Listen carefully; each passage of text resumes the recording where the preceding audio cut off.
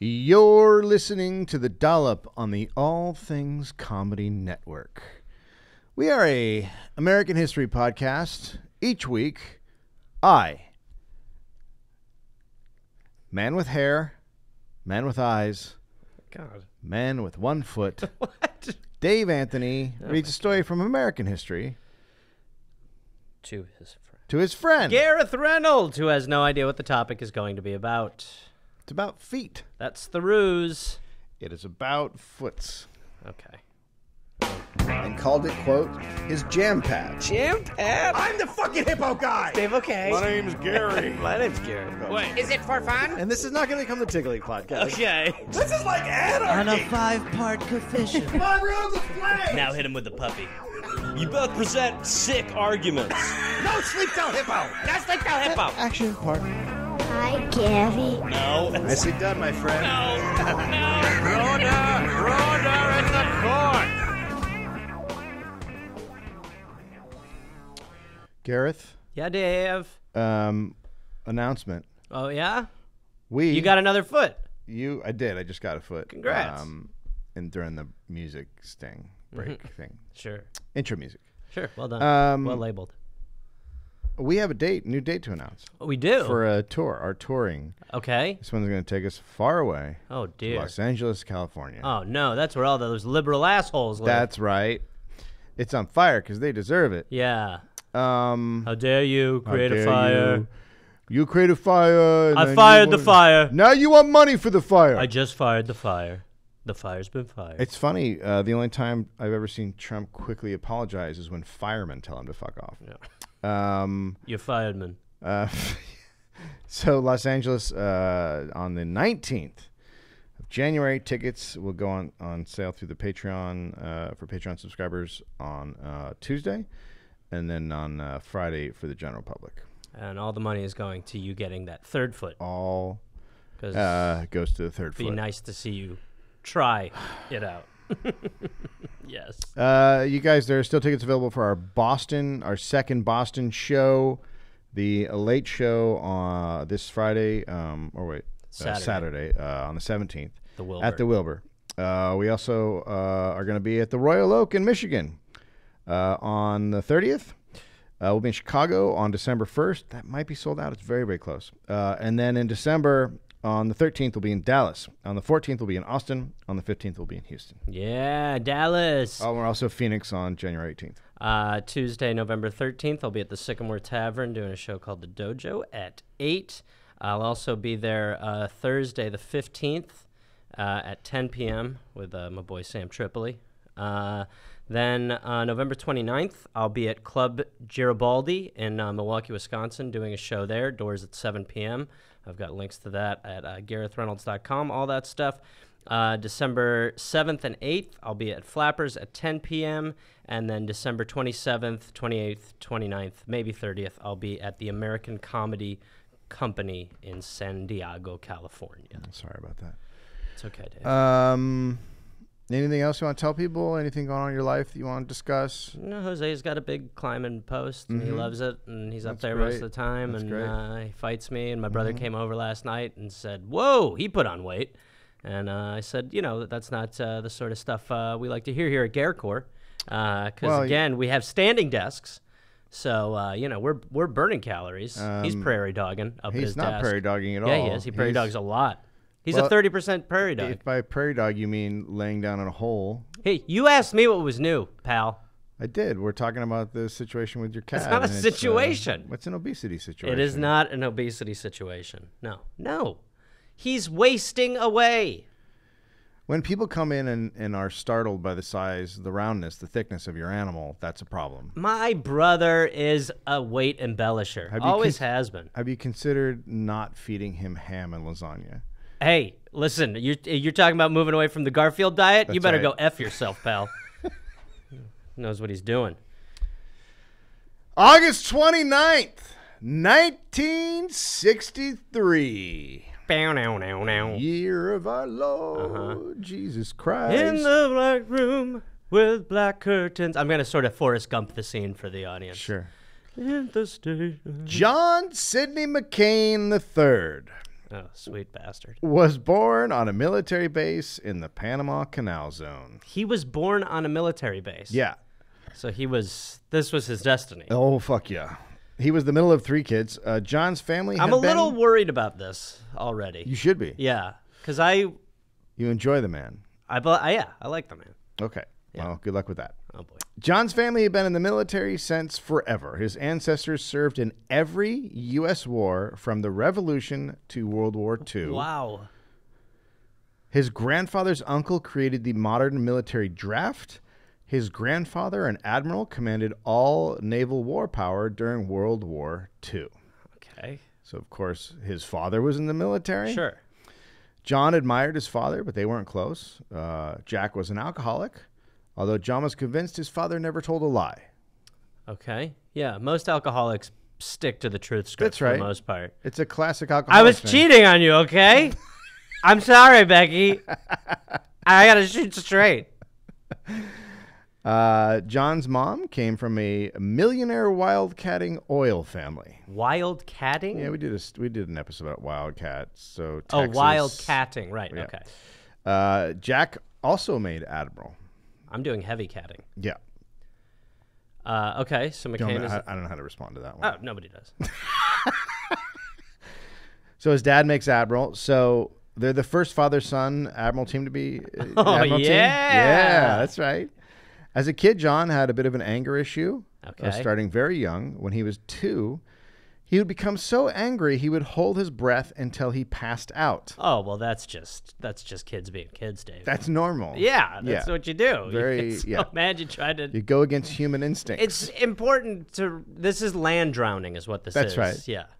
His parents would then dunk him in ice water.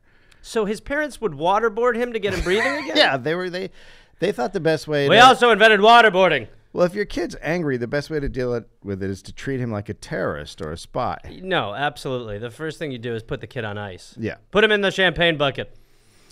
At 12, his family settled in Arlington, Virginia, Okay, which for people who don't know is right outside of D.C. right. Jack was the Navy's liaison officer to Congress.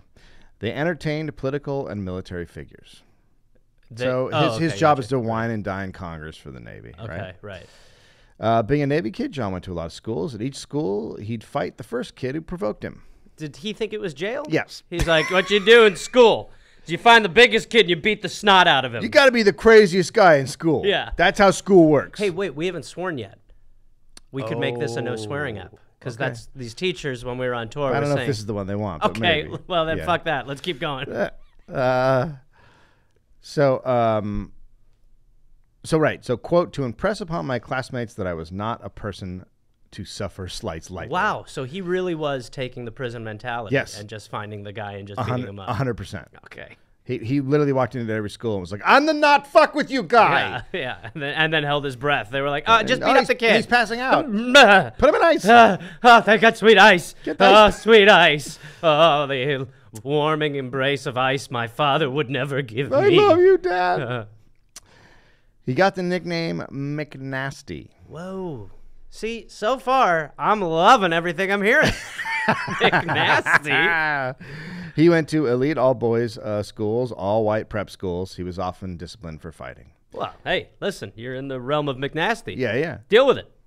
After high school, John went to the U.S. Naval Academy. His first trip at sea was to Rio. Okay. The captain had been a student of his father. Okay. So So while his he just- classmates studied, John piloted the ship back and forth. From Oh, Rio. wow. How old? He's 18? He's in the Naval Academy, so I think he's out of high school. Wow, okay.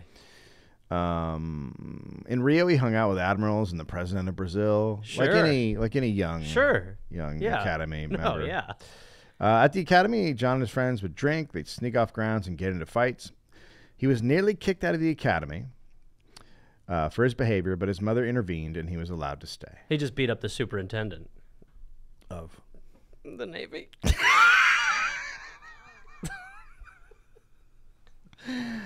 John did not like people saying that he got special treatment. Oh, well, yeah. McNasty's going to have to beat people away lot from of that. people. Yeah. After his mom saved him from getting kicked out of school, The commandant told them he was, quote, spoiled, which John greatly resented. Okay. For years, he heard his family helped his career, and he never got over it. Quote, I grew red-faced and angry every time some know-it-all told me how easy a life my father had made for me. Okay. Chipping away. Phil Butler, who lived across the hall from him, said, quote, May I get you anything, Master No, it's not McNasty? the same. Master McNasty, anything from the poop deck? That's just his last name. He's not- Yes. I'm If from you're- the Butler family. If your last name is Butler, it doesn't mean you're a Shall butler. I measure you for pants? Okay. I'm Rick Taylor. Yeah, that's fine. I'm Butler. I'll get you whatever you need. More ice for your bath? McNasty? Quote, he was a huge screw-off. He was always on probation. The only reason he graduated was because of his father and his grandfather. Man, he would not like to hear that quote. He's like, what? John proved his doubters wrong when he graduated. 894 out of 899 cadets. Hey, that's awesome. There's 5 worse people. That's right. Yeah. Or 4, I guess. Yeah, 'Cause you're- I'm probably, usually in that situation, a couple of them got into like a car or train They're not at accident. graduation. That's right. Yeah. He went- Jonathan McNasty. He went to flight school in Pensacola, Florida. Okay. There, he crashed into Corpus Christi Bay on a flight. He was rescued. The plane sank. A Navy report concluded John failed to, quote, maintain an airspeed above the stall speed. What? So he's He just... flew a plane so slow that it stalled and crashed. So he was driving like a senior citizen in the air? Yeah. Just like going like 20? Yeah. Oh, boy. But he graduated. His signal's on. What is he doing up What there? is going on with this guy? Jesus Christ. When is he turning or not? He graduated in 1960. Soon he was on a training mission in southern Spain where he flew too low. Okay. He hit electrical wires and That's caused real a low. massive blackout in Spain. Oh, jeez. That's not great. LA Times quote, he brought his crippled Skyraider back to the Intrepid, dragging 10 feet of wire. He brought the plane back? Yeah, well, he just like screwed up a wing and Just dragged damaged the wing it, back? but he flew the plane back and it's covered Oh, he in flew it back. electric wire. Okay, so he's... Sure. Like a cartoon character. Sure. Yep, very much like when a billionaire decides to fly a hot air balloon around the world. He severed an oil line, and he and the plane were completely covered in oil. He was lucky to survive. Okay. In 1964, John began dating Carol Shep. Okay. Ex-model. On weekends, he'd fly a Navy plane to Philly to see Carol. Okay. He's like flying into her house. Yeah. One trip while he was flying back, he crashed. So Huh? at this point, I guess I would be gathering that he has a propensity for crashing. Well, he's not great at the flying of a plane. He seems to be able to get it up there Yeah, pretty he well. can get it up. But then, Staying up's harder. yeah. Is this a Viagra ad? Yep. John said there was an explosion in the engine, and he lost power, and he had to bail when the engine wouldn't restart. Okay. 7 weeks later, the Naval Aviation Safety Center said it could not corroborate his account. They found, quote, no discrepancies which would have caused or contributed to engine failure or malfunction.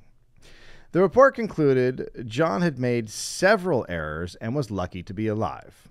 Okay.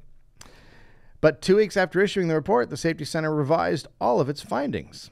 The accident Is that was now... the Admiral Pass? That's weird that would happen. That is weird that would happen. Sure. On second thought, it did explode. Sorry about that. No, he's right. The accident was now due to a failure of a, quote, undetermined component in the engine. Sure. Like a comb or Or something. a ghost. Yeah. An engine ghost. Right. Okay. Any of his 3 crashes would have ended almost all Navy pilots' careers. 9 times out of 10, you lose your wings for crashing one plane, let alone 3. Right. The Spain He situation... also took the power out of Spain. Well, that which led to an international incident... Okay. would have, quote, found themselves as the deck officer on a destroyer someplace in a hurry. But John had family pull. So that's like the equivalent of when a cop gets desk duty. Yeah, he should have been. Anybody crashing 3 planes is not a Navy pilot They anymore. frown upon that in the Navy. Yeah, it's not great to crash Like if your job is to fly a Fly plane, it and land it. but you don't do that, You're not good at the job. Right. Okay. Yeah. So for those of us listening, the crashing of the plane, I think what David is saying is not what the Navy is after. Yeah, they're not looking for crashing of planes. Right. Okay. Great. John now wanted to go to Vietnam to boost his profile as a pilot, Okay. but they weren't sending him. They don't have power lines. Well, they weren't sending him because he had crashed 3 planes. Right. And again, for people who are just tuning in, the Navy not into that. Not that into it. Right. So like most pilots, John had a game of tennis with the Undersecretary of the Navy. Sure. And there he talked him into sending him to Vietnam, despite his terrible flight record. It's a hard sport to charm someone playing. It is. There's quite a distance. It really is. You got to get up there for volleys at the same time. A lot of volleys. Volley back and forth. You know, I'm thinking I could really help in Vietnam. I think I got all the crashes out of my system. In 1966, he was sent to the USS Forrestal in the South China Sea. By January 1967, John McCain was a lieutenant commander. Now, Go ahead. Is it weird that he's being promoted because of the track record? I believe that I mean, I think as a pilot, as you move on as a pilot, you get automatically promoted. Like pilots have a higher status. Okay. And then I assume when you go to war, you get kicked up a little bit more. Sure. Like he was going on bombing runs. He was doing things. Okay. So. Okay. In July 1967, he was in the cockpit preparing to take off from the Forrestal for a bombing run. No one knows exactly what happened, but a missile from a nearby plane hit the plane next to John. A missile. Okay. From the Forrestal. Okay. So It was from the ship they were on. They blew up one of their own planes. So Some people say that it was an accident that it just went off. Well, I'm hoping some people blame John McCain. There's What, a that lot he of fired a missile from the ship at himself? his own plane. He just accidentally hit the button. But so there's a lot of different ideas. There's nothing that can verify that John McCain did that, but it's one of those rumors that's always been out there. Okay. Oh, boy. But the belief is that it was an electronic malfunction from another plane that blew up the plane next to his. Okay. Explosions, right? Mayhem. Everything's fucking now going crazy. Sure. He jumped out of his plane. He rolls through the flames and just starts running amid explosions. Shrapnel went into his chest and his legs, but he's not seriously injured. Others gave their lives to save the ship. They pushed jets into the sea to keep bombs on the jets from going off, right? So the whole fucking thing's on fire. Wow, okay. You need to get the planes that have bombs on them off the ship or they're going to blow up. Right, and so that's all these bad. guys are pushing the planes off the ship. Jeez. Lieutenant Commander Herb Hope was, quote, cornered by flames at the stern of the carrier. Hope hurled himself off the flight deck into a safety net and clambered into the hangar deck below where the fire was spreading. Hope then took command of a firefighting team that would ultimately save the ship. Now, that guy was 3 planes away from John. John, on the other hand, found safety in the Reading Room and watched on closed-circuit television as his fellow soldiers saved the Forester. He watched on the TV on the ship? Yeah, he went into the Ready Room and watched everybody else work to save the ship. He might have thought he was watching a movie or something. As and he didn't heroes know. will do. He could have very easily thought that he was watching a war film. And was True. like, boy, this is a good one. The accident killed 134 men. Oh, shit. In October 1967, during a bombing run on a Hanoi power plant, John was hit by a surface-to-air missile. He ejected. As he flew out, he broke his right knee. His arm snapped from the force of the wind, and he was knocked unconscious. Jesus. His chute opened. He landed in a lake in the middle of Hanoi. He was pulled out by North Vietnamese and attacked. His shoulder was broken. He was bayoneted, kicked, and beaten. He was interrogated for 4 days. He might have been killed, but the North Vietnamese learned that his dad was an admiral. Okay. And then they found this out because John told them. So he name dropped. By the way, that would come out real early if that was me. 4 days is quite a stretch. I know. You're be 4 minutes before I'd be like, "Get me a phone. I'll call Daddy." You're not supposed to reveal that kind of info, but I'm on. dropping that shit right off the bat. No way. Here's a picture of him. Here's his number. But also, I'm not flying a plane killing Vietnamese. Also, so it's too different. Rude. Yeah. So John was interrogated and beaten. He gave up the name of his ship, the number of the raids he had flown, his squadron number, and the target of his final raid. Okay. Or as Senator Fred Thompson said at the 2008 Republican National Convention, quote, when his captors wanted the names of other pilots in his squadron, John gave them the names of the offensive line of the Green Bay Packers. That year in Philly, John said he had given up the names of the Minnesota Vikings offensive line. How many offensive linemen have to die for this fib? In truth, he gave up the name of his ship, the number of raids he had flown, his squadron number, and the final target of his raid. But why not switch that up? Jesus. I'm a little distracted because I heard the Packers. After 6 weeks, John had lost 50 pounds. He had dysentery. His hair had gone white, and he was in a chest cast. They tried to... Yeah, those aren't abnormal. great. I mean, those are just bad. It's just a bad look, Yeah. let alone everything else. Ow! Yeah. Okay. They tried to get him to sign and tape record a confession for his war crimes. He refused and was tortured for 4 days until he finally did. They put him in solitary and tried to get him to sign another confession. He wouldn't. He was tortured or put in solitary confinement for 15 months. Holy shit. Yeah. So those guys were all really fucking horribly treated at what was known as the Hanoi Hilton. Yeah. In September 1969, Ho Chi Minh died. The Vietnamese treated the prisoners better after. They were allowed to spend the day in a communal space. John and his fellow POWs would reenact entire movies. So he's living... Like the one I was watching when the ship was going down. Or like, there's going to be one in the future. It's called Splash. Right. I'm a mermaid. Look at New York, my love. Can you believe the big city? Oh, my God, I just walked into the bathroom, and she's in the tub with a fishtail. Could you reenact a movie? Oh, yeah. You could? Yeah. What do you want to see? I'll do it right now. What do you want to see? Name Deer Hunter. Oh, boy, that's a tough one. All right. Here we go. I haven't seen it, by the way. All right, so, hey, what do we... Okay. That was good. Hey, what are we? Hey, what are we credits? You know where Jimmy Credits. A lot of deer out here today. That's right. Credits. That's good. Yeah.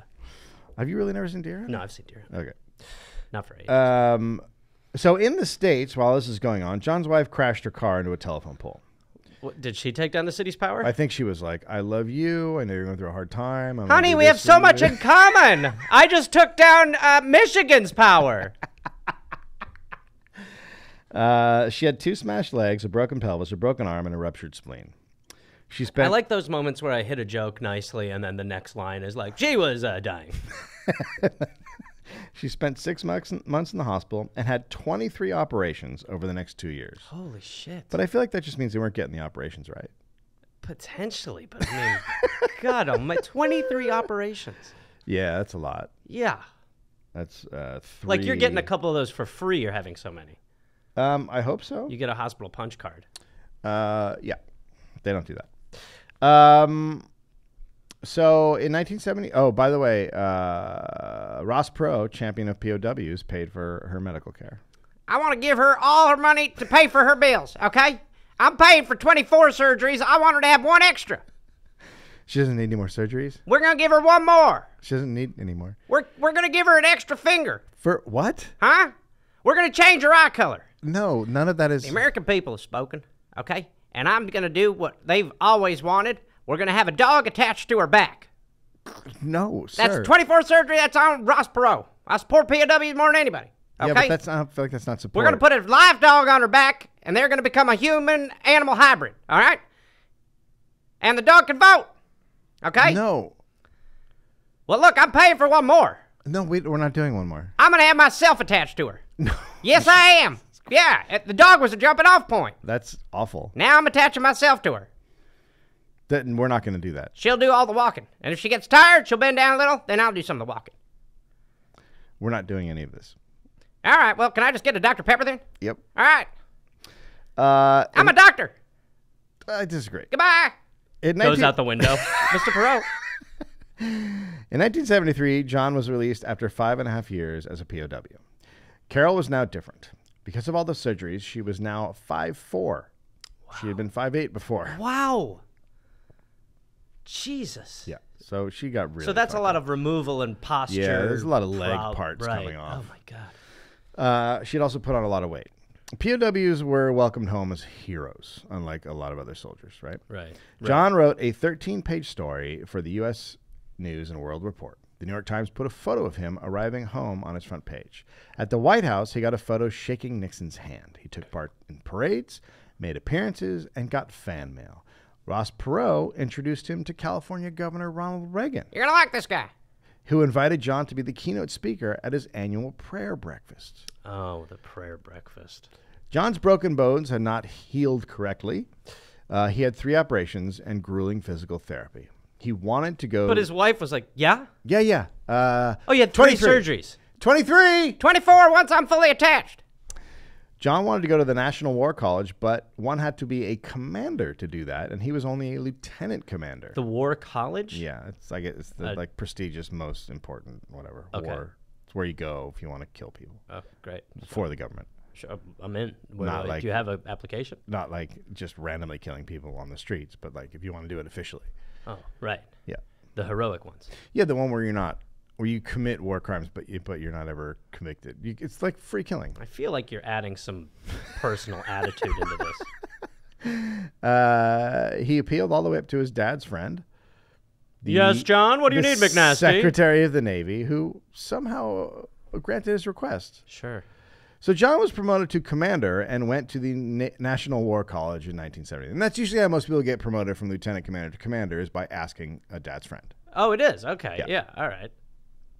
After all his physical therapy, he passed the physical to get his flight status reinstated. Oh, Jesus. There are differing opinions on whether he earned it or was given special treatment. Wow. Why do you think people would think he was given special treatment? Well, Is just there anything in because the of story- McNasty's catchphrase, Daddy! Daddy, I want to fly again, Daddy. I'm very surprised by the nepotism factor. I've never heard about that. Oh, yeah, weird. You know, you didn't hear anything about John McCain. That's the interesting thing about John McCain. He was a senator, right? Oh, boy. He was assigned to the Hellraisers training squadron in Jacksonville, Florida. That's their Okay. nickname. That's their nickname, the Hellraisers. He was very in demand as a war hero and gave speeches all over the place. He wanted to run for office, but said there was too much competition in the Okay. district. He was also fucking tons of women, and adultery is a court-martialable offense. Wow, so he's still married to Carol. Yeah, and he's banging everybody. Wow, okay. John was rumored to have been involved with a number of his subordinates. That's Cool. okay to do. Super cool. Yeah. He was promoted in 1977 to captain, and then to his father's old post as Navy liaison to Congress. Oh, wow, okay. Wonder how that happened. Probably hard work and sweat. He was basically the Navy's lobbyist. John was one of the most popular Navy liaisons in history. Now, he's clearly super likable. Yes. Senators and staffers hung out in his office and had drinks. The McCains entertained politicians in their home. But if an admiral's secretary called and asked John to hold for the admiral, John would slam the phone down. And when it rang again, he would yell into it, quote, "I hung up. You can't presume that I'm as busy as you are. If you really want to talk to me, pick up the phone yourself and call me." Now, if that was sung, Well, a lot less rude. it's weird. Ordinarily in the Navy, a captain wouldn't yell that at an admiral. Right. Ordinarily. Sure. Because of the echelon of power. That's right. Right. In 1979, John met Cindy Lou Hensley. Still married Yeah, to yeah. Carol. Okay. Still married. He met Cindy Lou Hensley in Hawaii. She was a special education teacher, former rodeo beauty queen, former USC cheerleader, and her dad owned one of the largest Anheuser-Busch beer distributors in the United States. Okay, so probably like grew up in a one-bedroom house. Yeah. Right. Super poor. Right. She said she was 24. She was 24. He was 42. He told her he was 38, and she said she was 27. Oh, well, that's fun when you kind of lie to the middle together. That means you got a lot in common. That's amazing. Lying up about your age. Yeah, it's cute. Okay. That is cute. Over the next year, John flew to Arizona and courted Cindy. And he's still married. Oh, you picked up on that. Yeah. Like any beautiful romance story, John proposed to Cindy while still living with his wife, Carol. We've had that a few times on the show. That move is so insane to me. Yeah, you're a psychopath. I mean, you really have to, like... For a year, while living with his wife, He flew to another state and courted and dated a woman while married to his wife. There was a woman who lived with them for a little while, and she said that there was no indication there was anything wrong between John and Carol. Wow. Carol thought they had a wonderful relationship. Oh, my God. So she lost 4 inches from her overall height, and he went to Arizona every weekend to lose 4 inches in Cindy. Who? Aaron, can you hit the Cindy? Carol had absolutely no idea. Quote, I didn't know anything. And Cindy must have known about Carol. Yeah, right. she had to have. Carol had no idea. Quote, I didn't know anything about it. I was pretty much blindsided, and it broke my heart. In March... So he's just Jack Trippering from Arizona to wherever he lives with Carol. Yeah. Okay. In March 1980, 6 weeks after he divorced Carol, John and Cindy were married. He picked up the pieces fast. None of his children that he had with Carol attended the wedding for some reason. What do you think it was? I don't know. Seating? Yeah, or just so far away. Eloping. They must have eloped. Yeah. After the wedding, John and Cindy found out about each other's real ages when a newspaper published it. Oh, God. Yeah, that's how they I'm a liar, too! We're both fucking assholes! I am a liar. Oh, my I lied to God. you. It's so crazy. I I also can't lied to believe that. you. You were married to someone? Yeah. Yeah. That's weird. Yeah. Anywho, I love you. Love you. What a great... Want a Bud Light? This should really be like a, You want a Bud story Light? they tell in a movie. Want no, a Bud Light? I'm good with the Bud. You have to have one now. Okay, I'll be like a Bud There Light. you go. In the media, this didn't look very great. So John got out in front of the story, and he spun it and left out the details that he wanted secret. Okay. He admitted he had cheated, and he apologized. Okay. The press focused on what a humble, honest interview he gave, and what a great man he was to be so upfront about this mistake he had made. Man, that is... It's one of those weird standards we've always had where it's like some people will just get raked over the coals and then, you know, some people go on Jay Leno and just apologize. That's right. Yeah. They had 4 kids. One, Bridget, who was adopted from a Bangladesh orphanage. In 1891, his father died, and John retired from the Navy after 23 years. He had been awarded the Silver Star, the Bronze Star, the Legion of Merit, a Purple Heart, and the Distinguished Flying Cross. Wow. John and Cindy moved to It's weird Arizona. that the Flying Cross is the only one I don't think I've heard of. Yeah. He didn't get the crashing cross, which he should have gotten 3 or 4 of. He actually crashed another plane, but whatever. No, really? Yeah, he altogether was involved in about 6 plane crashes. Oh, my God. John and Cindy moved to Arizona. Cindy's father gave John a job as VP of Public Relations for the Anheuser-Busch distributorship. Where you start? Starting at VP. Yeah, You just walk in there and find the employee that's weakest and just beat the shit out That's of him, right. and then you're VP. that's how it works. Yeah. A former executive at the company, quote, when you have the Budweiser franchise, you don't need PR. Okay, so his role is vice president of PR. Yeah, his role is A role that's free been- money. right. Yeah. I want that job. Beer does not need advertising, it turns No. out, particularly Budweiser. Yeah, no. You don't need a PR guy for Budweiser. So when you're a distributor, especially. So John's basically just waiting for political opportunity to open up. Okay. At an event in Arizona, Charles Keating Jr., an Arizona developer and anti-porn crusader, introduced himself, and they quickly became friends. How you doing? I hate porn. I hate porn, too. Yeah, I'm gonna really hate it. I used to be a Navy pilot. I just really loathe pornography.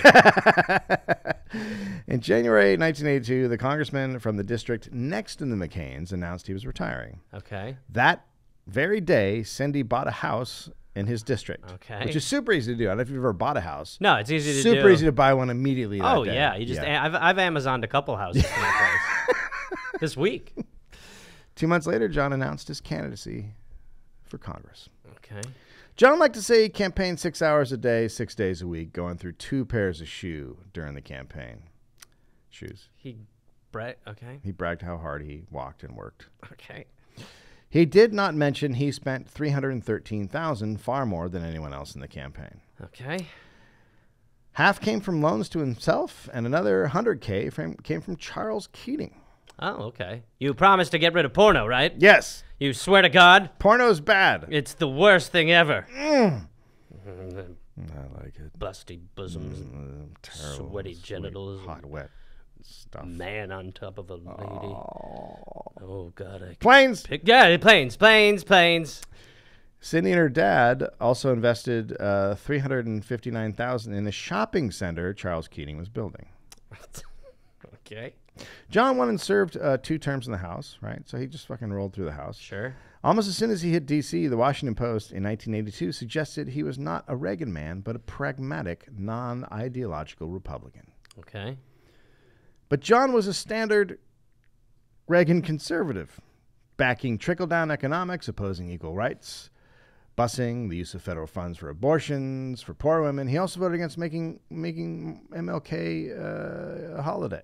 Wait, he was anti-abortion. Oh, very anti-abortion. Okay, right, okay.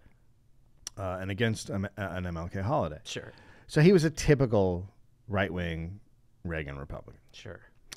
In 1986, John told a joke during a speech in D.C. Quote, I have a really bad feeling about this. "Did you hear the one about the woman who was attacked on the street by a gorilla, beaten senseless, raped repeatedly, and left to die? What? He's giving a speech at a private function. Still, the setup is He's horrifying. telling a joke. Not well. Did you hear the one about the woman who was attacked on the street by a gorilla, beaten senseless, raped repeatedly, and left to die? When she finally regains consciousness, she tries to speak. Her doctor leans over to hear her sigh contently and to feebly ask, 'Where is that marvelous ape?'" Oh, my God. The Maverick. Wow. John McCain. Good Lord.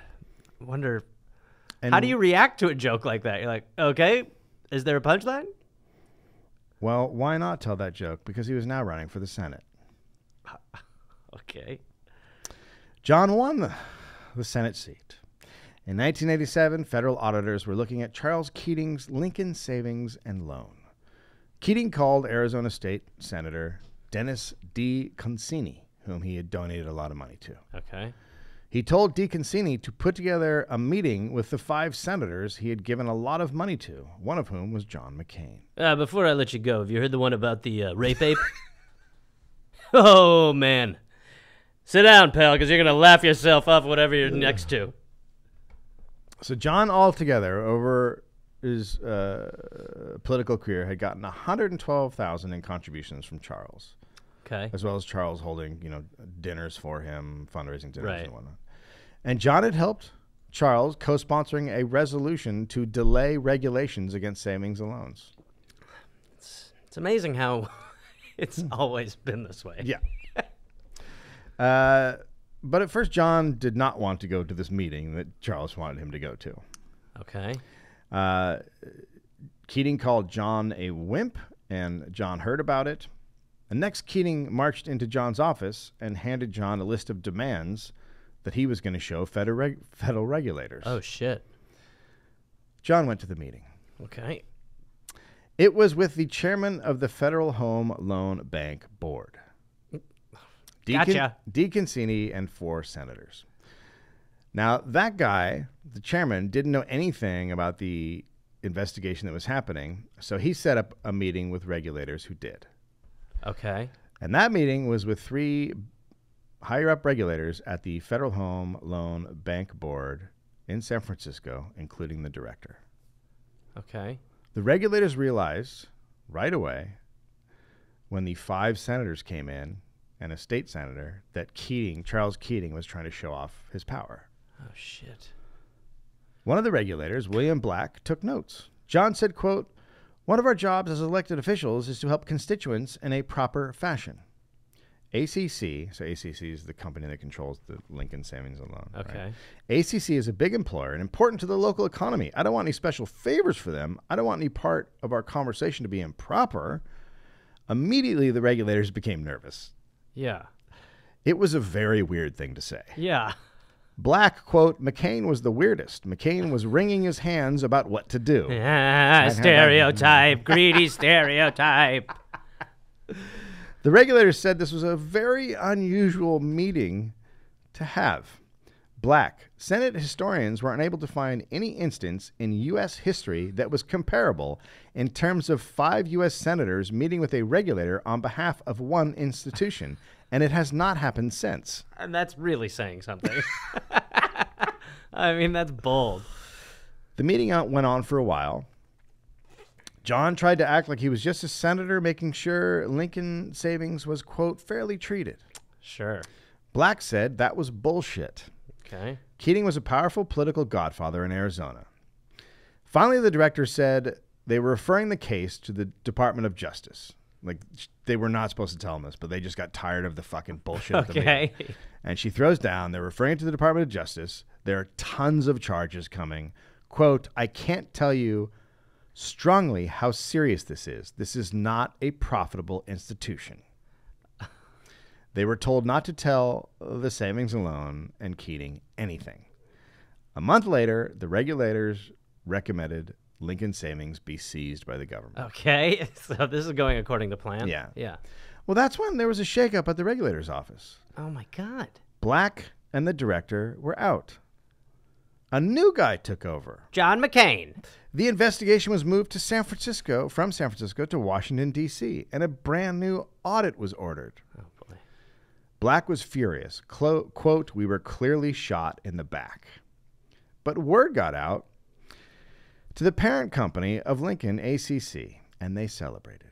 Quote, someone hurled a computer from the second floor, shattering a window. Keating struck a Superman pose and ripped open his shirt to display a hand-drawn skull and crossbones over the letters FHLBB, Federal Home Loan Bank Board. Jesus. So they are Wolf of Wall Street partying. They are Led Zeppelining. Potted plants were knocked over. Beer and champagne were Dude, a spilled guy all threw over a desks. computer out the window. Get out of here with your potted plants. Keating yelled, get this champagne colder. Put it in the McCain bath. Wow. But, Get the champagne colder. Yeah. But Keating's businesses were going down. There was soon an investigation into the 5 senators' misconduct. Okay. John then showed how he could play the press. He got out right in front of the story and got himself constantly on TV. Whereas the other guys hid from it. John was all over it, right? He goes on Nightline. He goes on This Week with David Brinkley. He's on everything. And he leaks information. He did a show at the Apollo. He did a show at the Apollo. Yeah. Got booed off. Yeah, the but Sandman still, took him away. Sandman took yeah. him away. He didn't rub the log. Nope. He also started leaking information about his fellow senators and DeConcini to make himself seem not as bad. So, like, high school. Yeah. It's unbelievable. Wow. It's also kind of Trumpy, the way that you're like, I will tell the narrative. Oh, this seems Trumpy. Okay. Knock it off. But under oath, John said he had absolutely nothing to do with the leaks. A congressional investigator, quote, McCain was one of the principal leakers. Okay. So, all right. So he perjured himself. That but would be perjuring yourself. Beyond yeah. that. John underwent 2 months of daily televised hearings. He would alternate between tearful remorse and angry defiance at this political witch hunt. Okay. 2 years after the meetings, during which time the SNL kept fucking people over, after the senators got the investigation moved and delayed, the government seized Lincoln Savings and Loan. Okay. So they got it. It was going to be seized 2 years before. These senators made that not happen. And in that time, the savings and loan and other savings and loans continued to do the business of fucking over investors. 20,000 investors had bought junk bonds believing they were federally insured. They were not. Their savings were wiped out. Taxpayers This were is called Wells Fargoing. Taxpayers were on the hook for $3.4 God billion. Oh, my God. Jesus. William Black, quote, McCain saw the political pressure on the regulators. He could have saved these widows from losing their life savings, but he did absolutely nothing. I should also add that my grandparents lost a shitload of money because of what McCain did. Then it was revealed by the Arizona Republic paper that Cindy and her dad had invested $350,000 in the shopping center. That's not going to be good. And that the McCains had made 9 trips at Keating's expense. Oh, Jesus. 3 to the Bahamas. Well, that you've got to win the If you're gonna the Bahamian go, vote. If you're gonna go, you got a Bahamas. Yeah. I mean, if you're gonna corrupt in the Bahamas. Yeah, but they're a voting part of Arizona. Not us. Yep. John put the blame on Cindy because he said she was in charge of household finances. She lied to me about how old she was, goddammit. She's a liar. It was Carol. Awful Carol did this. The one that got shorter. The shorter one. I had a wife that was 5'8". I come back, she's 5'4". You tell me about that. I got one that's 2 years older than she's supposed to be and one that keeps shrinking. When the Arizona Republic called, the reporter asked John about it, and John called him a liar and said, quote, "That's the spouse's involvement, you idiot. Do you understand English, don't you?" Oh, Jesus. But then, pretty quickly, John read the wind and decided to become the best interviewee possible. So he went back to his old mode, right? Charm him. Get out in front of it and charm him. This was when the love affair between John and the media really blossomed. He's cheating on Cindy now? He held a 90-minute news conference and answered every single question. He said the shopping center deal was his wife and father-in-law, and he had absolutely no idea about it. Of course, because when your wife buys into a shopping center, she doesn't mention it to her spouse. You don't talk about no, that why sort would you of talk stuff. about that sort of stuff? Why And would if you you do, ever... it's in passing. Yeah, you don't... Oh, I did the dry cleaning. Yeah. I went to the store, bought a shopping center, got my nails done, got the tires rotated, came back, took a nap, Wait, you cooked got your for a tires little while. rotated? Yeah, tires that's rotated. good. That was kind of the Yeah. highlight of the day, obviously. Yeah. That's That's it. What'd you cool. crash today, hon? Just 4 planes. All right. In November 1990, the Senate Ethics Committee came up with their punishments for the senators. We'd like to see your wrists. John got a light scolding Okay. for, quote, poor judgment for intervening with federal regulators. Okay. Yeah, that isn't poor judgment. Naughty John. How dare you fuck humans out of their That's money? it. You'll get one spanking. Keating went to jail for 12 years, but it was overturned on a technicality. John was the only senator who testified in a civil suit by shareholders, and the other senators refused. And the savings and loan scandal led to the failure of 747 savings and loans in the United States. The losses were $160.1 billion. Oh my God. $124.6 billion was paid by the government, which is also known as the taxpayers. Right. So he did John crash McCain again. got a scolding. Right. Only John and one other senator were reelected. The others retired. John called it, quote, the worst thing, the absolutely worst thing that ever happened to me. Oh, Jesus. Does that remind you of someone? Yes. Later, he would call the Keating 5 corruption scandal his, quote, asterisk. Oh my God. Like you're Barry Bonds. Wow. I mean, is people old people lost their savings. Do you know what that does? No, you don't if you're raised in households Yeah, that he have doesn't- no they don't fucking connection care. to Any middle class sort, or poverty. he is the term fail son. Yeah, right. He is a fucking fail son. yeah. Okay. 6 months later, John hosted a family reunion at the Bermuda Naval Air Station. Okay. 11 people from his family came and stayed in luxury rooms. Hey, guess who brought Mike's Hard Lemonade? That's the family? Yeah, no, it's me, Ross. I'm still here hanging out. Oh, hey! Hey, I think Go. I accidentally got sent an invitation. Yeah, please go. All right, take care, everybody. I'm going to swim home. So 11 people stayed in luxury rooms for 7 days at taxpayer expense. Wow. A petty officer, quote, sailors had been assigned to be Cindy's driver, and they carried her bags after she went shopping at the expensive shops on the island. It's like they were her servants. This was the treatment Being a little petty. This was the treatment many VIPs were getting. But the petty officer was a whistleblower, and he alerted the media to what was happening. Okay. The base had no military purpose. It was a taxpayer-subsidized vacation spot for VIPs. Jesus. For over 2 years, 180 VIPs had visited for, quote, official business. But there was no business. Wow. John's group was the largest group to ever go to the base. Well, that's pretty cool. Yeah. Biggest one ever. This is a pretty clearly illegal, as government officials and officers can't use planes and cars for vacations. Weird. But only the guy who blew the whistle was punished. my God. He was sent to see a psychiatrist, which is pretty common back then in the military. If you fuck up, they send you to a psychiatrist who says you're crazy, and then they lock you up. Like, that's the fucking deal. So that's what they're trying to do to this guy who just told the truth. So the psychiatrist told him, quote, "I've been contacted before, but never in advance, by a fleet commander's staff, a senator's staff, and the secretary of the Navy's staff to try and influence my evaluation."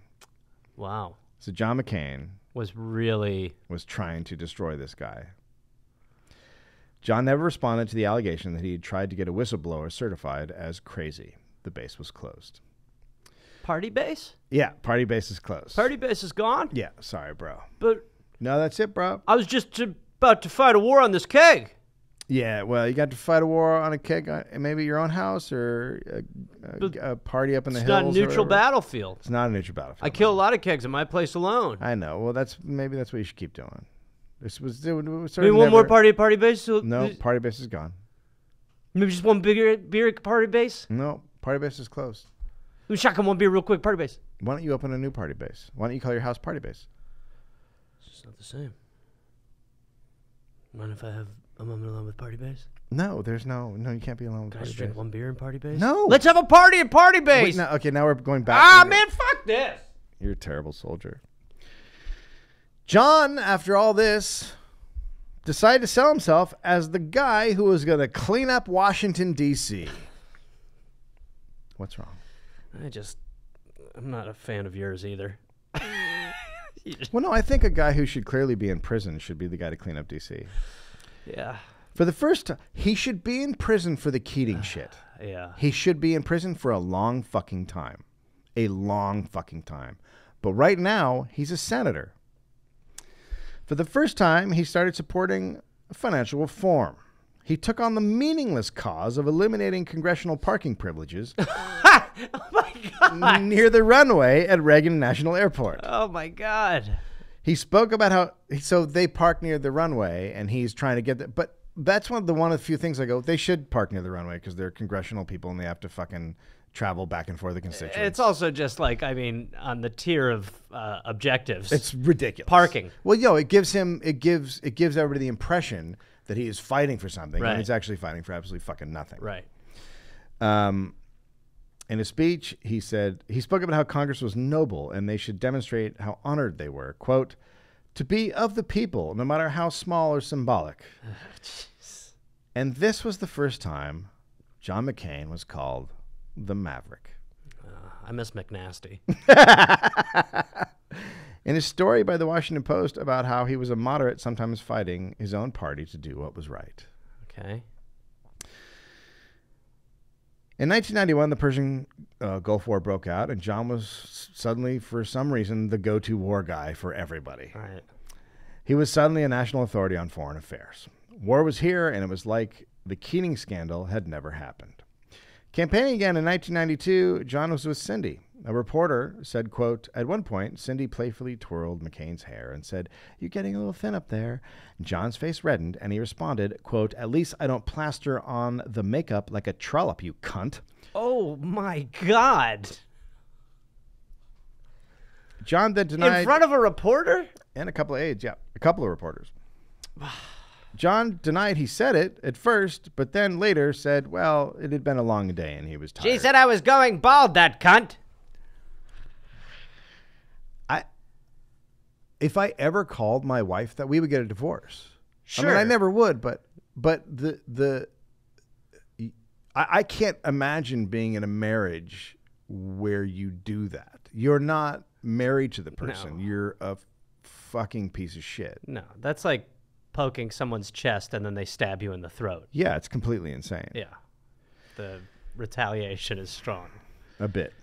John denied he said it at first, right? And then he was elected. Okay, so he was reelected that year. Okay. Cindy had 2 back surgeries in '89 and became addicted to Percocet and Vicodin, which was super common back then. Back surgeries led to addictions. I can't. I'm still in a little bit of shock as to what he said to his wife. Yeah, you should be, because it's monstrous. Cindy had a charity that did medical work in poor countries, and she used the charity's doctors to get scripts. Jeez. When one of her employees got Sure wise, these are going to Ethiopia, Cindy? Yes. Yes. We need to send them all the Percocet right now. And the Vicodin. The blue strong ones. All the strong blue ones. All the strongest. The 180s, not the 40s. Yeah, take higher the number, really. Okay, and you know the way I'm taking them. Don't need the bottles. My That's body's right. a bottle. I'm Put putting 'em- them in my body Put and them flying in the them over there. pinata, and I will come pick them up. Yum, yum. When one of her employees started to get wise, she fired him. He sued and reported her to the DEA. Yeah. A DEA investigation is not public record. Okay. No one knew about this. But then the McCains asked their lawyer to ask the Maricopa County attorney to investigate the employee for extortion. Oh, wow. He did, and doing that, he asked the DEA to turn over what they knew. Now, a local prosecution is public record. Okay. So they basically... That's a misstep. A huge misstep.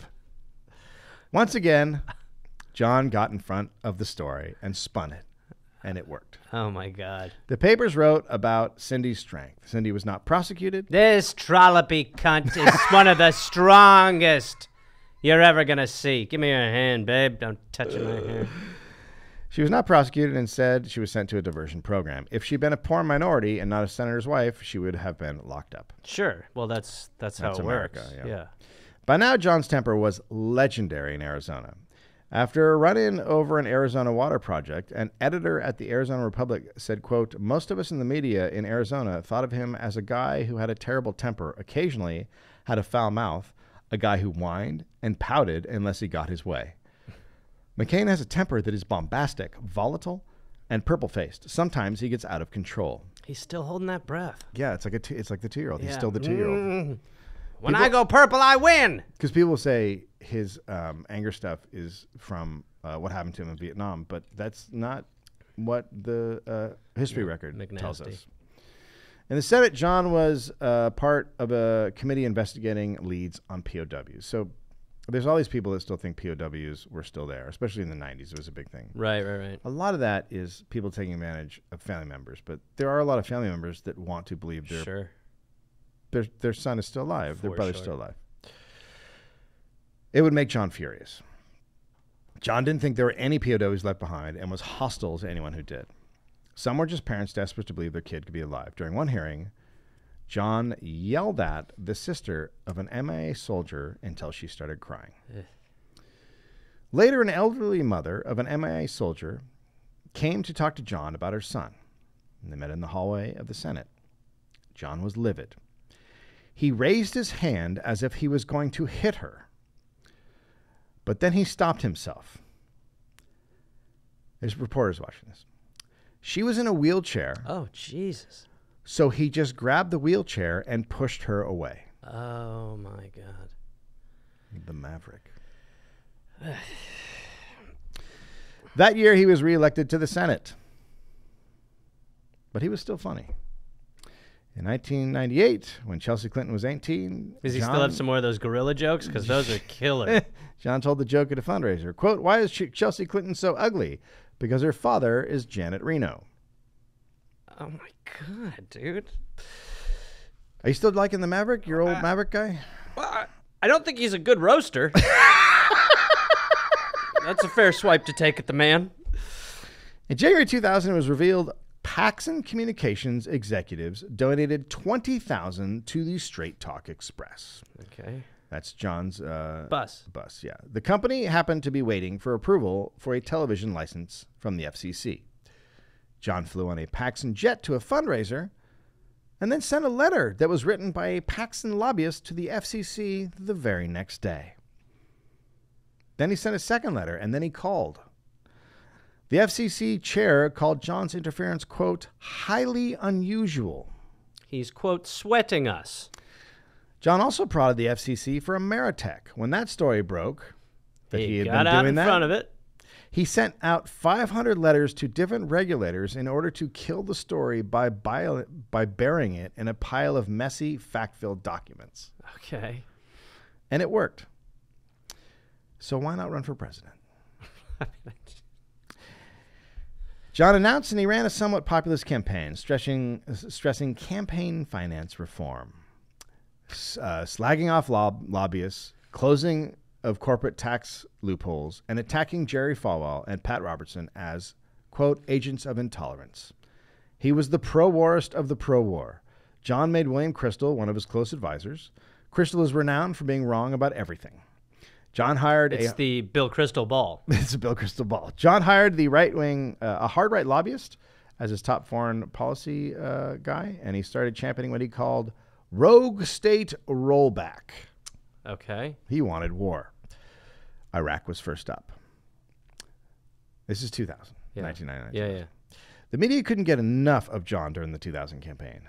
Tucker Carlson, quote, there are the employees of major news organizations who, usually at night in the hotel bar, slip into the habit of referring to the McCain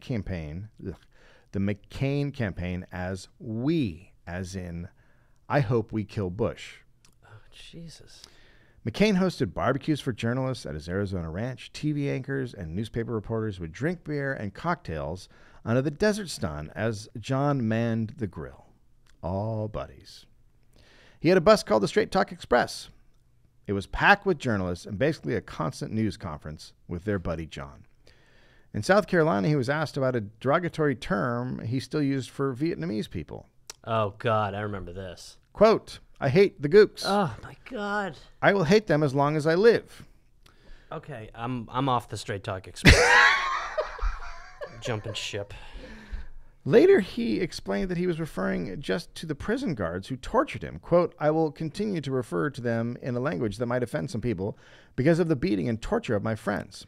It is so weird because while my overall opinion of him was positive, these are all Trump roots. Like it's like Diet Trump. Like just like the way that you are able to manipulate the system and not apologize when you're wrong and just hang in there. Well, thankfully, John did not fight a war in Nigeria. The Racist Talk Express. What? Thankfully, he did not fight a war in Nigeria, right? Yeah. Because gooks would be a different term, wouldn't it? Yes. The word gook is in no way a term just applied to Vietnamese. It was first used in 1899 by U.S. soldiers fighting Filipinos. It was used during the Korean War for both Koreans and Chinese. In 2000, it was being used as a slur against Asian or Pacific Islanders.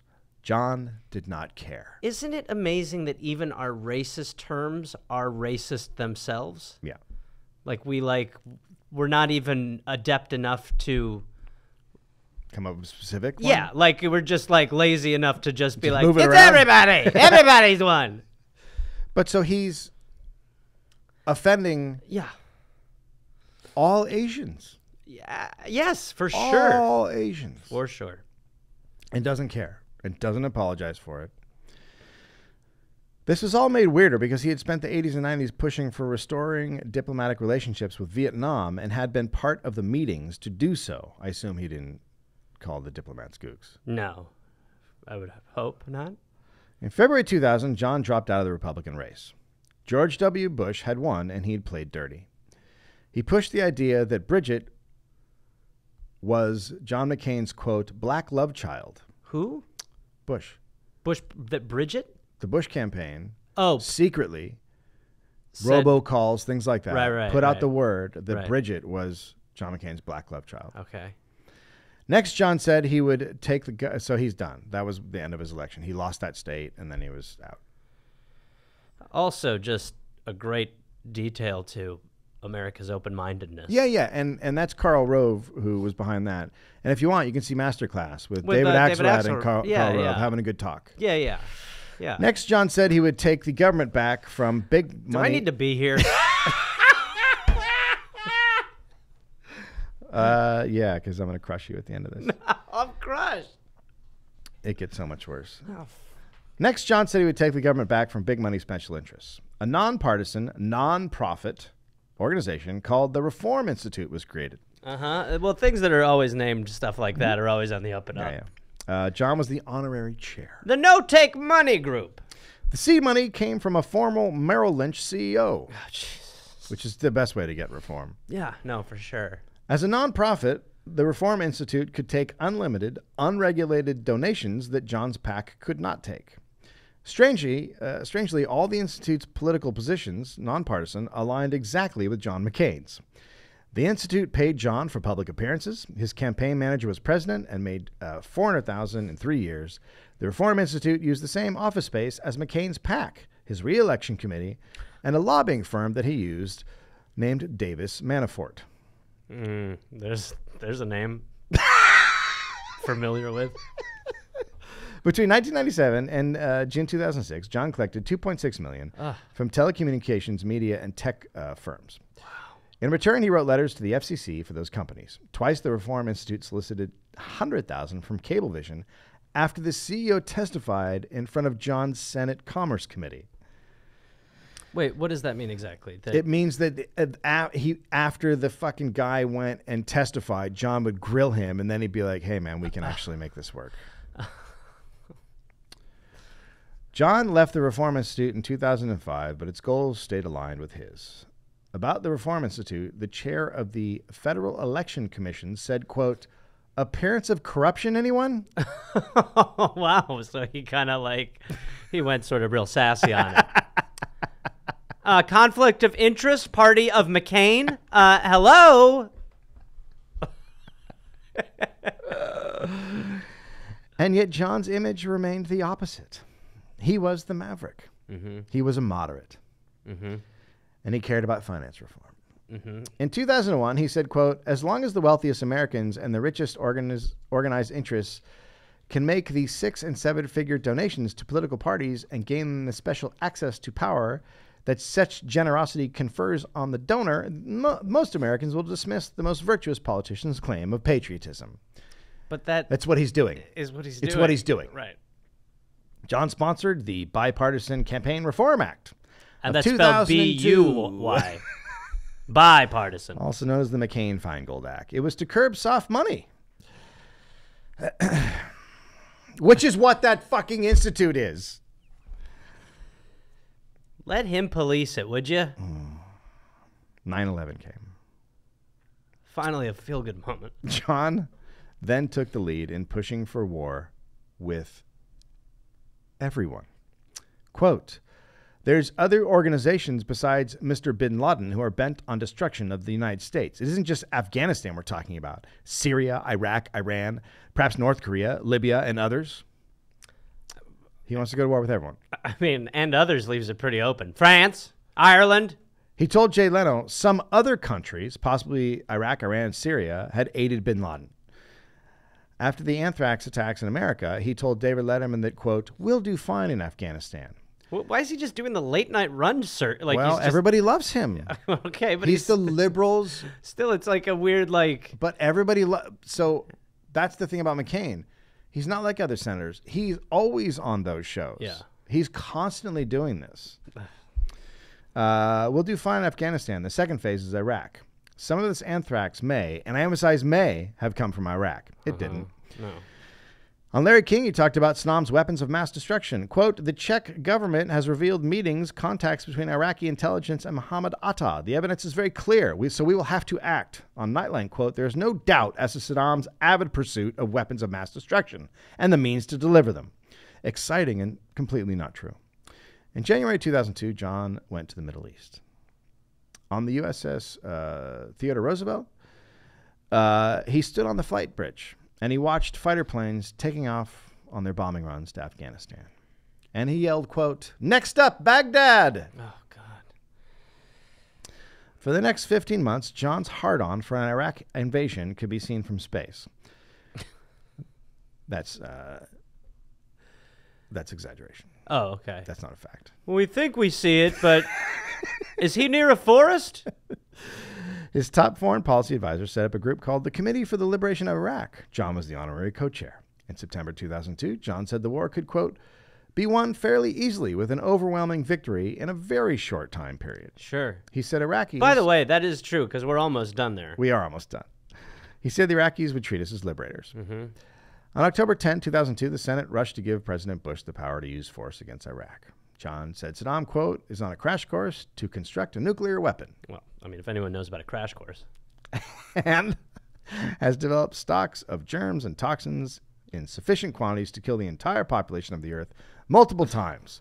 He develops nuclear weapons with which he would hold his neighbors and us hostage. Just to be safe, we will kill the world twice. And then he said Al-Qaeda and Saddam worked together. All of this, of course, was a complete fucking lie. Sounded real at the time, though, man. It did. Pretty convincing. We did invade Iraq, and he was right about everything, obviously. Yeah, we were welcomed as liberators. Yeah, we that found happened. the Super germ quick, shed. In and out of the germ shed. We found all the the big nuke bunker.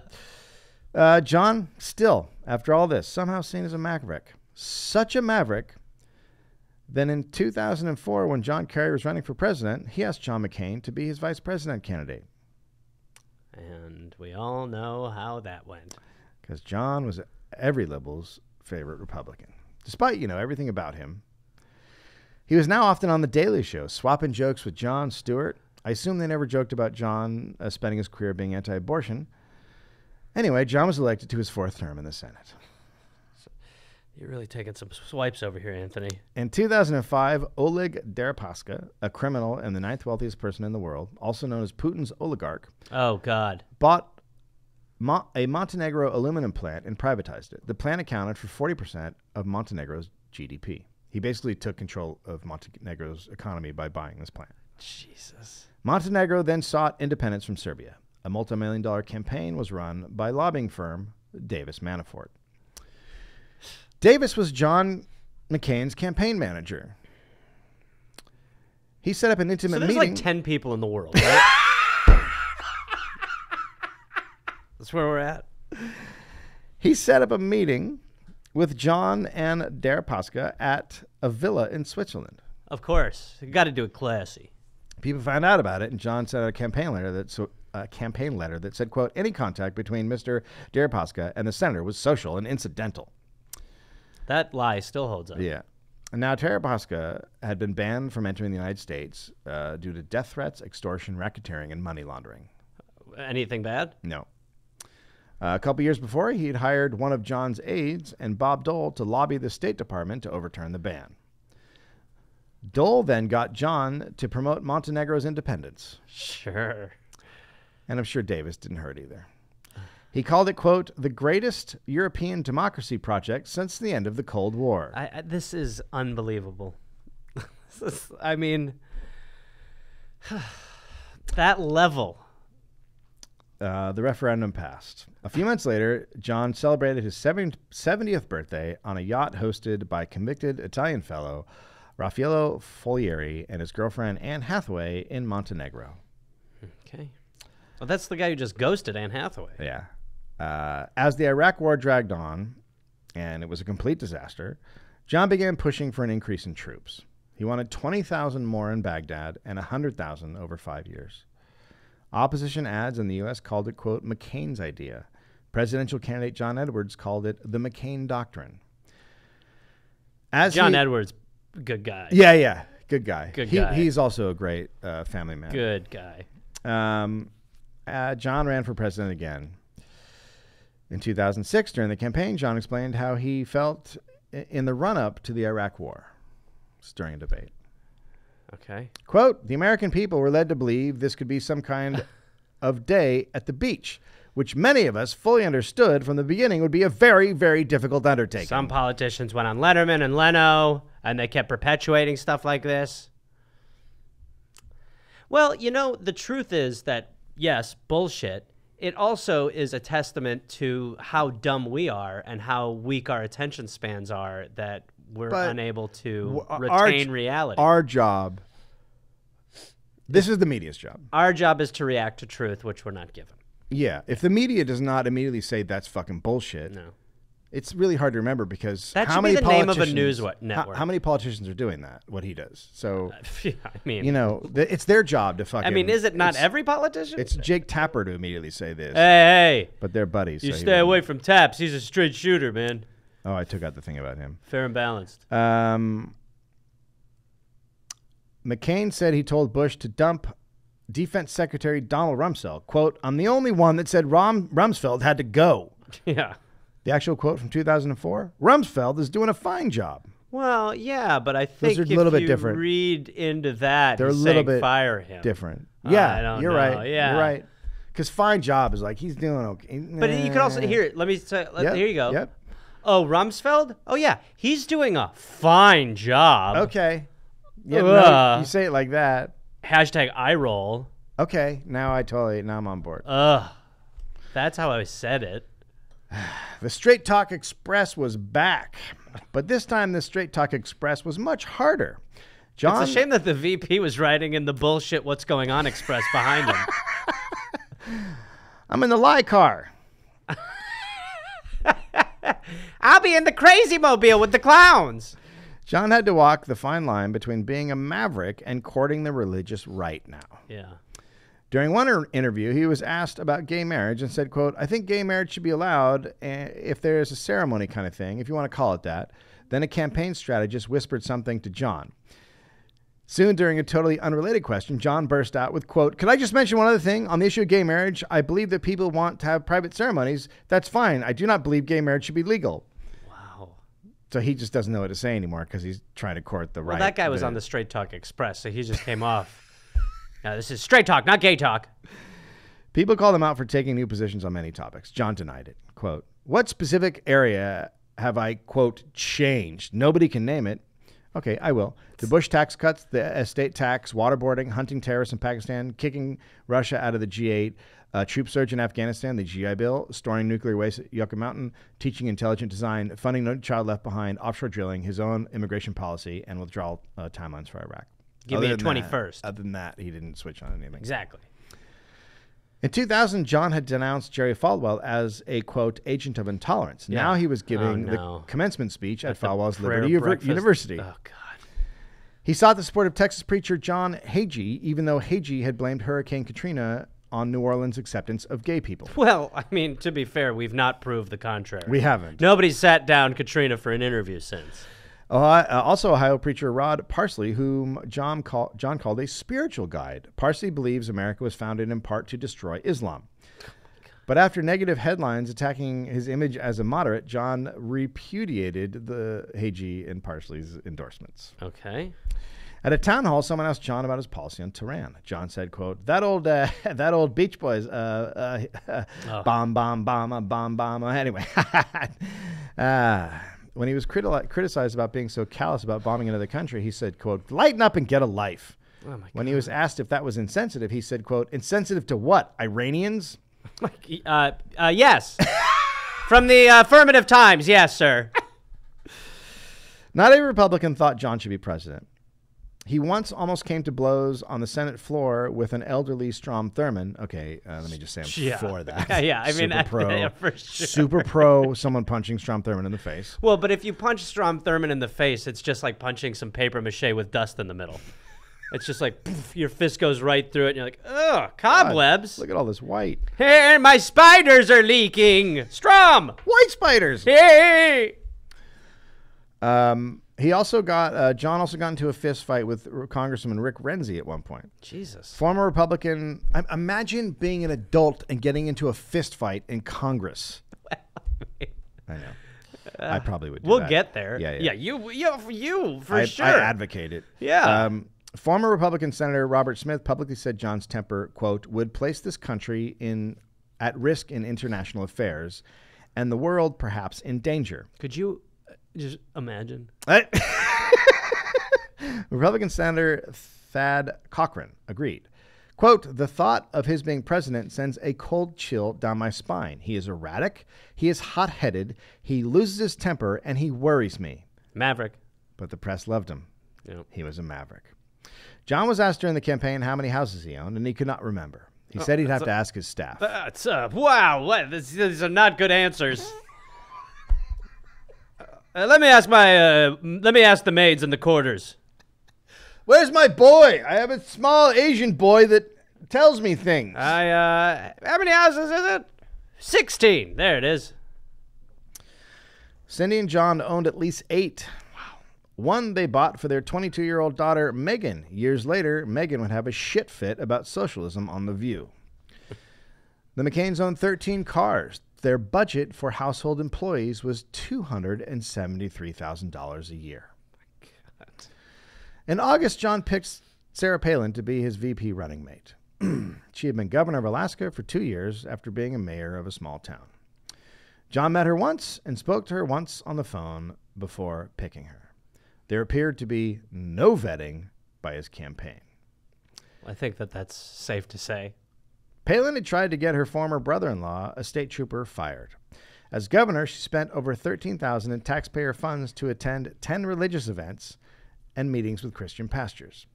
She even billed the state for visits to her own church. Well, I mean, we know what we're dealing with. She's an American treasure. Yeah, I mean, just for sure. Something special. Palin was a joke to the media, routinely mocked, and came across as rather stupid in interviews. She couldn't name books she had read. Well, that's a gotcha question. Yeah.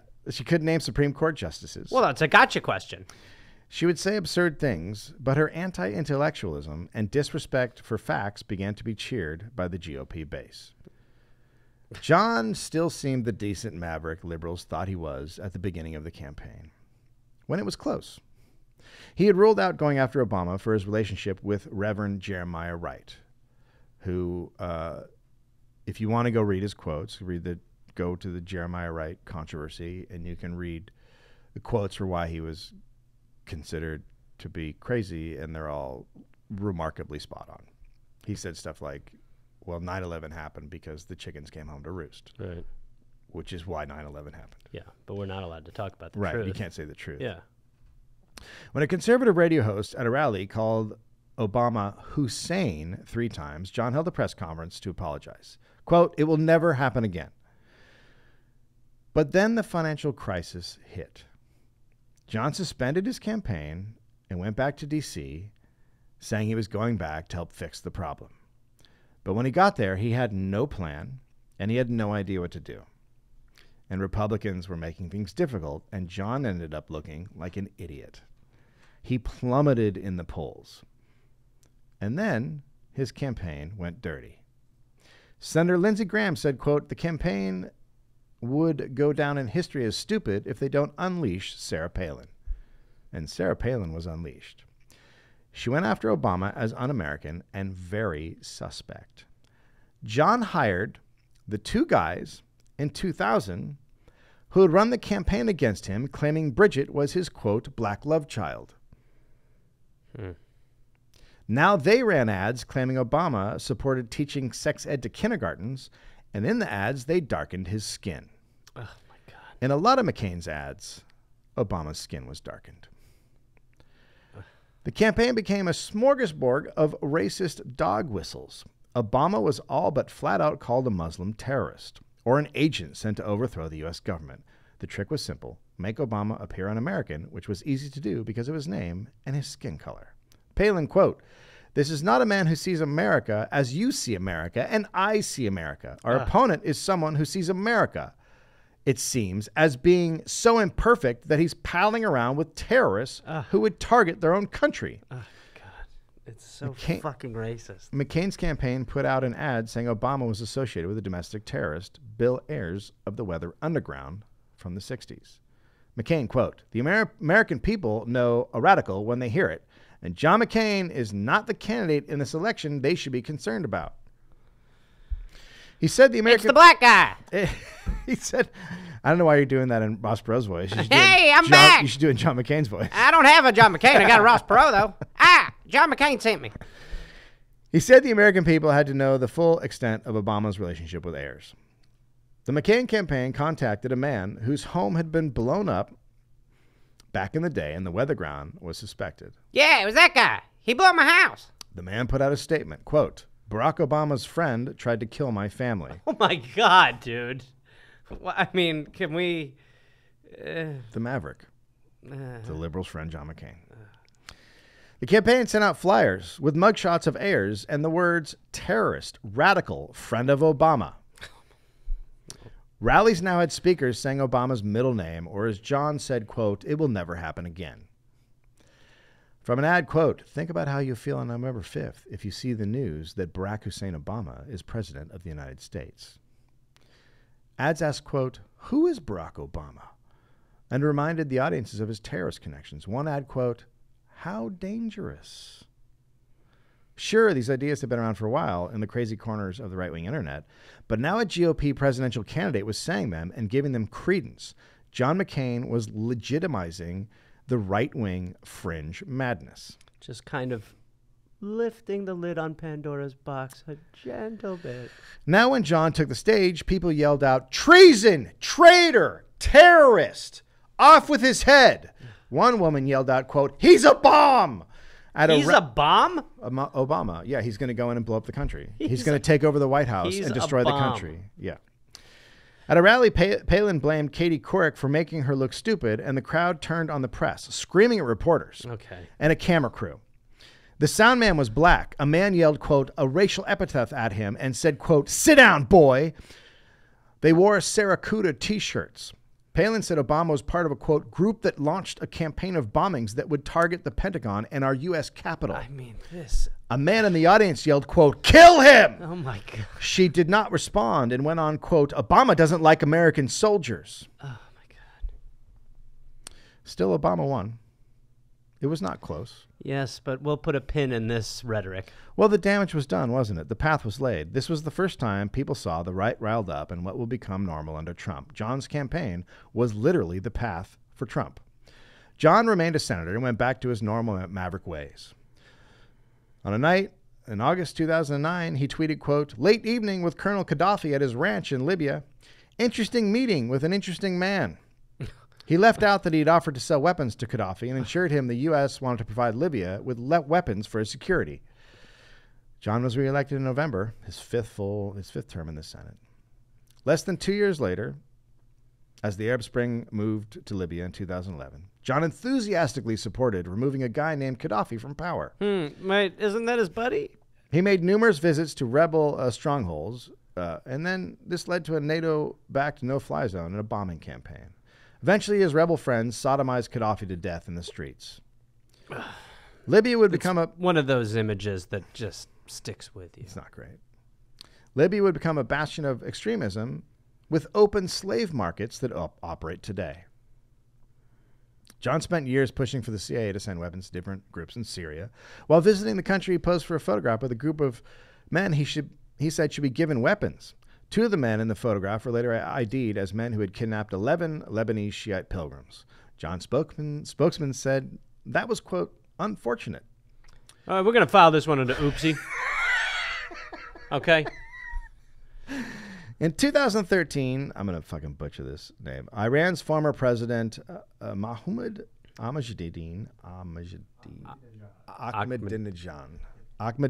Aaron for 3. Said he wanted to become the first Iranian to go to space. John tweeted, quote, "So Ahmadinejad wants to be the first Iranian in space. Wasn't he just there last week?" And then he linked to a story about Iran launching a monkey into space. Oh, my God. Well, he's a Maverick. Stop saying that. An hour later, John... that is... oh, my What? God. What is it? Well, it's racist. Oh, so the guy who voted 5 times against MLK Day might be racist? Maybe. An hour later, John tweeted, quote, "Regarding Iran space tweet, lighten up, folks. Can't everyone take a joke?" In November 2014, he was reelected to a 6th term. That's a problem with a lot of those, like, I don't even want to say, like, right-wing, but, like, fringe lunatics, is that the jokes, they're not funny. Right. Like, there's no humor to the jokes. No. There's just, like, it's just offensive. Yeah, it's just offensive and punching down. That's all it is. Okay. Just wanted to get that out It's there. great. If you're saying it's great. Yeah. Yeah. Exactly. So he's elected to a 6th term. In his entire career, he never won an election without massively outspending his opponents. In the run-up to the 2016 election, John said in an interview that the Republican Senate would never vote to seat a Hillary Clinton Supreme Court justice if she won. It's interesting. Yes, because of Merrick Garland. Well, right. But everyone loves him. Right. In 2015, while Secretary of Defense John Kerry was in the Ukraine trying to broker a peace deal, John was in Congress pushing a bill to arm the Ukrainian government against Obama's policy. So undermining the policy of the president because he wanted to. And because he's black. In July 2017, John learned he had an aggressive brain tumor. The Republican Senate was voting to kill Obama's health care plan. John flew out. John flew out to cast the deciding vote to allow debate to proceed. So, if he'd gone out and voted for debate not to proceed, it would have ended everything right there. But what he did was he flew out and voted for debate to proceed on Obamacare, whether or not to kill it. But that vote did not come down to McCain's vote as to whether or not, what was that vote? I believe it was to get out of committee or something, but I remember his vote. He was the deciding vote on whether or not they should keep debating about Obamacare. So he could have flown out and voted to stop the debate on Obamacare being reversed, and that would have been the end of it. Right. But he didn't do that. He voted to continue the debate. Half Maverick. Which means that for a few days, everyone in America is terrified and being basically held under just complete fear that they will lose their health care. He also gave a speech about how bad the parties were and criticized Democrats for passing Obamacare in the first place. On July 28th, the Republicans put a repeal bill to stop parts of Obamacare together. John rolled into the Senate, Oh, right. Okay. walked up, This is what I was thinking of. gave a big thumbs down, killing the bill. Liberals went crazy for this move. The Maverick had done it again. Liberals did not seem to notice Senators Murkowski and Collins had also voted no, repeatedly. Yeah. The media was all over John the Maverick again. Vox and other liberal media companies lost their minds at the greatness of John.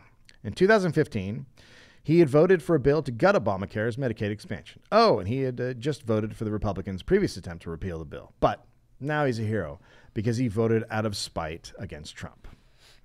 But the media let John get away with everything. In September 2017, he was interviewed by Jake Tapper? Jake Tapper. Yeah, Jake Tapper, about North Korea. John said, quote, "If Kim Jong-un acts in an aggressive fashion, the price will be extinction." One would think a senator casually making a remark about genocide would lead to a follow-up question by Tapper. No, he just moved on to DACA. So was the life of John McCain. John died from brain cancer on August 25th, 2018. After he died, liberals sent around a video on social media of a time that showed what a great man John McCain was. He was in Minnesota during the campaign against Obama, and a woman called Obama, quote, an Arab, and John corrected her. "No, ma'am. He's a decent family man, citizen, that I just happen to have disagreements with on fundamental issues. And that's what this campaign is all about." So first point, he didn't defend Arabs at all. He acted like they're all bad. Second point, this was a moment of his own making. This was the height of he and Palin calling Obama a terrorist and putting out ads saying he was un-American and putting out ads in which he was making him seem darker skinned and calling him a fucking terrorist. He had one moment of near decency in the middle of a heinous campaign, and this is what people decided to pass around. The next day, on a phone call with reporters, one of McCain's national security advisors rattled off a list of villains who supported Obama, including Iran's Ahmadinejad and Hamas. And the Riddler. John McCain was literally laying the path for Trump. At the end of his campaign, he began insinuating that the election result was rigged for Obama. And clearly Trump watched all this. An argument can be made that John McCain may have done more damage to this country than any American in history because Trump followed his path. The Maverick. How do you feel about John McCain now? Want to go get milkshakes? Man. What this story is the story of the worst media in the fucking world.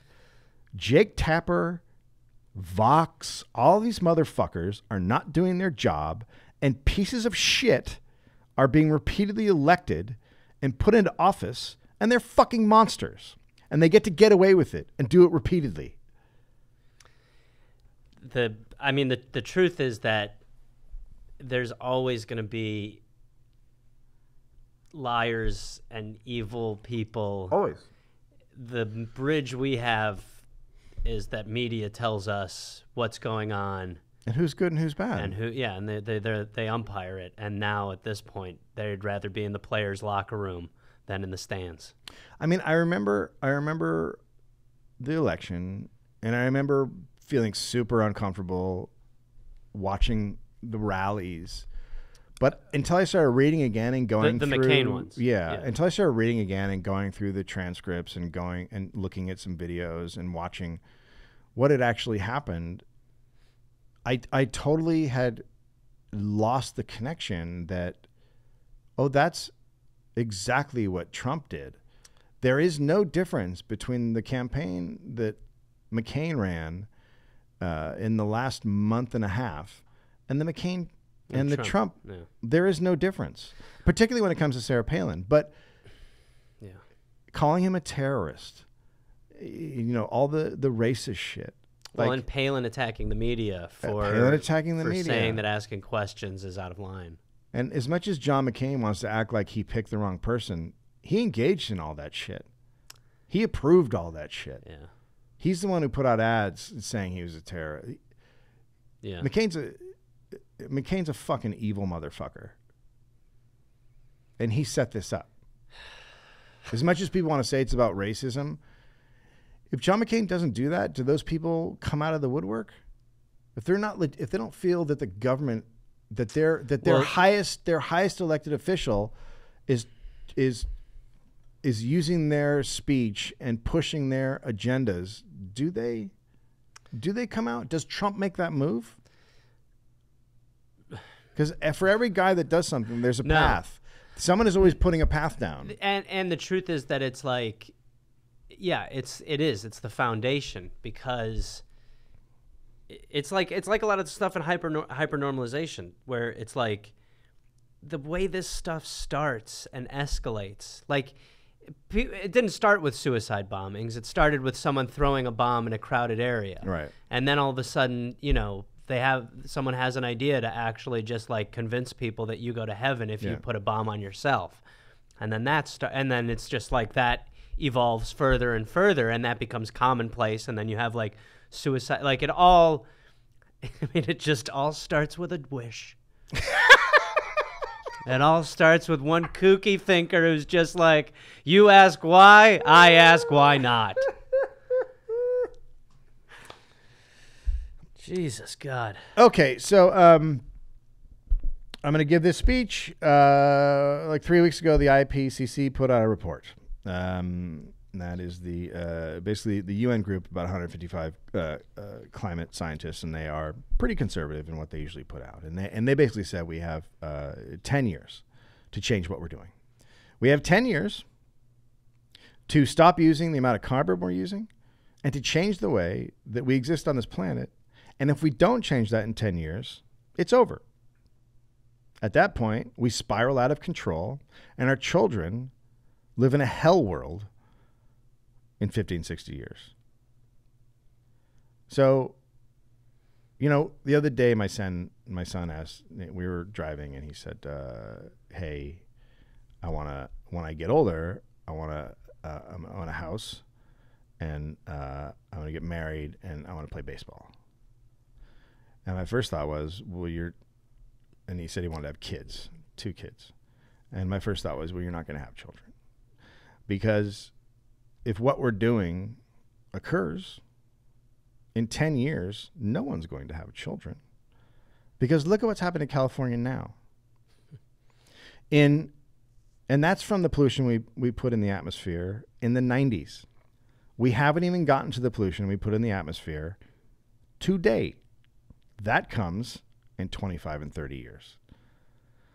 So we have to do something.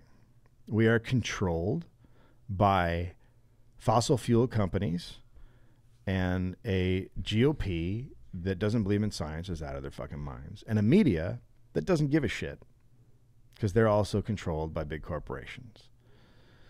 So we came up with this group. It's called Planet Change 10, PLANIT, Change 10. Two words, plan and it. Yeah. Right now there's a Facebook group and a There's a Reddit, a subreddit. There's a Twitter. There's going to be more things. We'll do a web page. We have to talk to organizers, but we want people to go sign up now. Here's the idea. Everyone's trying to have this discussion on a intellectual level, and there's no way to combat the bullshit and stupidity and nonsense that comes back at scientists. And scientists have done the job. Scientists have proved that climate change is happening. There's no debate anymore. There's no questions to ask. The only people who are debating are the oil companies. And if you don't believe in that, then you shouldn't believe in air or like the ground or grass. It's just something that is. The argument also has changed so much. It changes on their all the side. time. Their argument was it doesn't exist. Oh, now it's it's not hot. man-made, and now it's shifting into, hey, it's too late. Sorry. Right. So the fight is something we need to undertake. As scientists have done their job, and now it's time for people to take over and people to communicate. And what's happening out there is that people are scared. Like when I talk to my kid, I'm fucking devastated. And I feel bad about his future. And there's a lot of parents out there that way. And there's a lot of kids I know that go to sleep crying, high school kids. I've gotten 3 letters after we started talking about this from high school kids who say they're bursting into tears all the time. That's the world we're creating. And it's not even there yet. And we're not even as bad as it's going to get. So what we want to do is bring people together, because there's a psychological thing that happens when people learn about how bad this is, and they shut down. And it's pretty well documented, so it makes it hard to communicate, and it makes it hard for people to do anything and be active. So our idea is to get people into groups in each city you're in each different place. And you can be there in person. We can do meetings where people get together. We can just do meetings online. But the idea is to get people talking about how fucking scared they are and be honest about this shit and be honest about what's happening to you and how you feel. And in those groups will be artists. We want to bring artists in, and we want artists to be inspired to use that fear to create art. And that can be videos, that can be, just drawings, paintings, whatever. And we just start putting the art out there. And the art's message is, we are fucking scared shitless, and you don't care about our children. Because there is no other way to combat it intellectually. Let's hit people in their heart. So that's what we're doing. It's called Planet Change 10, PLANIT, Change 10. And we'd like people to go sign up, and we'd like to get as many people involved in this and get something going. Yeah. You think of that doomsday clock. Part of the problem is that it hasn't struck midnight yet. Like, it allows us, like, there's still time to crunch for the exam, and it's like, there's not. There's not. I mean, a town in California was just wiped off the map, and there's a really great scientist called Daniel Sloan. He's a really, really smart dude, and he put up some tweets that explained why it happened, and it's purely climate change. It's 100%. It's not the management of the forest. It's not. It's 100% climate change, and this is what it is. This is what we're going to live with. Towns burning down. Also, the idea of like the idea that like it is culpability falls on one thing. It's stupid. It's just like the time to argue and mince words over like what is causing fires that are wiping out towns. Yeah. It's all of them. Yeah. Like, but the one thing that is always going to be a creator and a starter of this stuff is the thing that we can change, which is man-made climate change, which is what all this shit is. And I think we can change stuff if we hit people in their hearts and their stomachs. Well, and the truth is that it's all like, that's what I mean with the doomsday clock. The shit is going to hit the fan. We're just like, well, it hasn't hit yet. We'll clean the shit out of the fan once it hits the fan. Yeah, it's hitting the fan. Yeah. And there's no tech savior coming. That's bullshit. Every scientist who knows anything is like, no, that's garbage. Well, it would also be nice to actually just treat the earth well for what about not the polluting sake of just taking care of the earth. We've got fucking solar. We got wind. Let's get it going. Yeah. All right. Thank you, everybody. Thanks, Aaron. Great call on how to pronounce Mahmoud Ahmadinejad's name. We signed cars. Hybrid ones.